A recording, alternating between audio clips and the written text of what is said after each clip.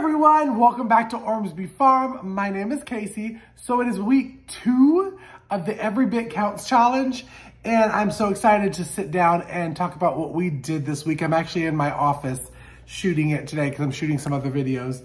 But yeah, so let's get into the intro so we can talk about the food that I did for week 2.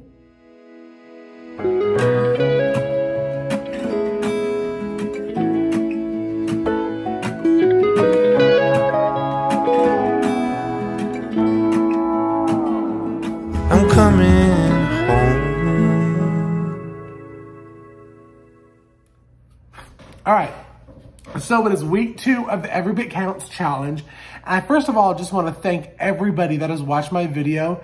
That is almost at 3,000 views is crazy to me. It is totally crazy, and I totally love this challenge.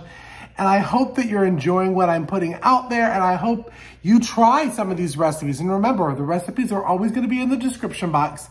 When I put it out there, give me a minute because I edit it on my cell phone and then put it on my big computer to get everything like links and stuff in there. But one thing is I won't have a lot of the videos because my cell phone sucks and deleted most of all my videos and pictures. So I had to take it back out and reshoot pictures, and of course I had to go into town. So that is why if you follow me on Instagram, they all come out at the same time because I had to re-pull stuff out as I was shooting this video, take pictures and post. So yeah, let's jump into it with day, what was it? It was day, let's see, 13, 12, 11, 10, 9, 8, 7. Okay, day 7 of Every Bit Counts Challenge, and it was okra. Now, this was the only one that I had actually saved on my computer, so I have videos that I'll be showing here. Basically, our Clemson Spineless has done so well this year, and because I only had a couple plants, I've just been pulling those and dicing them up, and we've been putting them in a freezer bag. Now, the reason I do it like this instead of like pickling it and that kind of stuff is because this is the easiest way to add it to soups. And when I do fried okra, I take it frozen, y'all, and I put it right into the egg batter from the, well, I do a flour and then an egg and then the breading kind of stuff. And I do it straight from frozen and then I air fry it. So it's just easier. It's easier to put in the gallon Ziploc bag. And again, they've done really well this year. Mom is the only one that really does the okra around here. So this is definitely enough for her throughout the year, and she's eaten a lot of fresh. So that was day 7. Day 7 of the Every Bit Counts Challenge was the fried, or the okra. Alrighty, so heading on to day 8.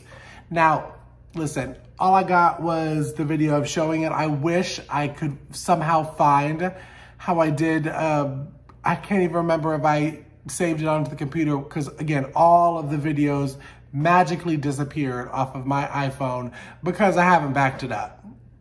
So way to go, Casey. Woohoo! But day 8, I made cheese dip in a jar. Now, before you come for me, this is not canned. This is actually just dehydrated. It's a mix that I will leave the recipe down in the description box. It is a powdered cheese dip mix. And what you do is you add this much of boiling water, so a jar of boiling water. And what we did was a half of a jar of your home canned Rotel. And I canned some more Rotel later in the week. And you let that sit, mix it up, bring it back up to boil, and it thickens beautifully into I'd compare it to kind of like a Velveeta cheese dip more than a Mexican one. It looks lighter and white, but it gets kind of orange. And it's delicious, and you definitely want to do it as a one-time thing. Because of the butter powder in it, it doesn't refrigerate that well. It just gets more liquidy, and then the butter clumps. I guess you could probably bring it back up to a boil, but my recommendation is be a fat kid, eat the whole thing in one sitting like I do. Okay. So yes, day 8 was the cheese dip powder in a jar. And again, it was vacuum sealed. So boop, boop, boop, it's sealed and it's good and it's ready to go. So day 9, and we've eaten some of it, so that's why I look a little crazy, but it was, again, this is another one that I lost the video for, but it is our sweet potatoes, and I bought a spiraler And I really bought it for our zucchinis to make zoodles and to shred them better. But I tried it out and it made, it had a curly fry setting. And I tried it out and it works wonderfully. I will leave the link in our Amazon storefront if you're interested in one of those. I put it right in here, just like a bag of the French fries. Oh, y'all, I got gardener's nails. I've been in the garden sweating. Break it up. I put it in the air fryer, spray it with a little bit of oil, 417 minutes, and some crispy sweet potato fries that are so good. You probably can do it with your regular white potatoes as well. So that was day 9. Day 10, we have done this before. We did a first batch of this in July-ish because our tomatoes did so well this year, but it did them early.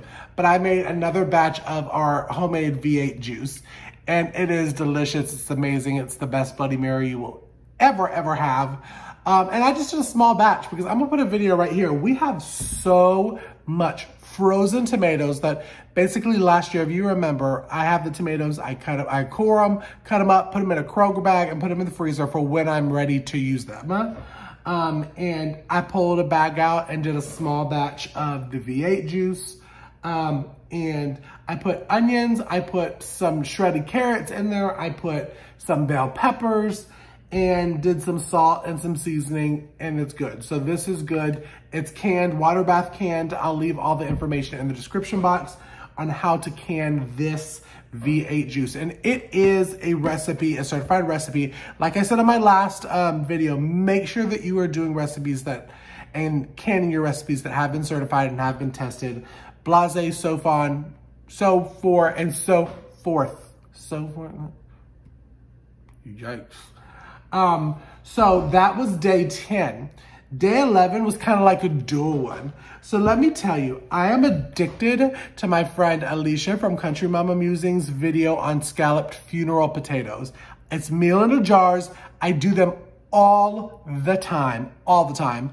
And I had so much squash this year that I decided to can some dehydrated or seal some dehydrated squash scallop, like coins, and put them in a jar, vacuum seal it for when I was ready to make dun dun dun dun cheesy squash casserole in a jar. So basically, y'all, I cannot believe how my gardener nails, it is just crazy me looking a hot mess on here. But basically all it is gonna be your cheese sauce. It's a scallop cream-based sauce and some seasoning. And then of course my squash. It's sealed, so it is good. I will leave the recipe in the box, the bio box, but all you do with this, literally all you do to rehydrate all of this stuff is you pour this in there,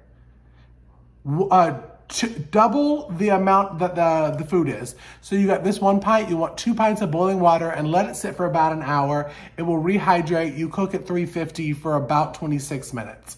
I'll put that down below. It's great, but I did these, but I also stocked up on that scallop sauce. So this is like a mixture of milk powder and sour cream powder and chicken bouillon and seasonings and a secret ingredient. And I will leave Alicia's video in my description box and up here so that you can go and make you some scalloped cream sauce. And I didn't even seal it, y'all. I just have it with this jar because I use it so much. But also attached to it is her scalloped potatoes. And all you do is you substitute the squash in here for the potatoes. And this is kind of more of like a keto-friendly kind of dish. So that was 10. 11 was I made homemade tortillas. You know, I did last year, or was that 12? I think this is 12.